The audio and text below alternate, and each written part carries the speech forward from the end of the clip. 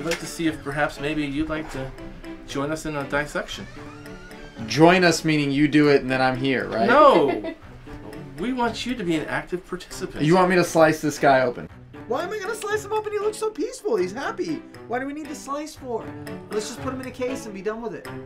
Well, we need to repurpose him to have a second life. There we go. Yeah. There you go. See it now? Yes, you're getting Now can you way kind too of feel it? excited. Can you feel it kind of? Can I feel it? What? That Like pull away a little bit? strange pucker in my bumhole? There you go. I think well, not the pucker. Wow. Okay. How am I doing? Am I not pushing hard enough? You said delicate. I underestimate my own delicacy. It smells. It's dead.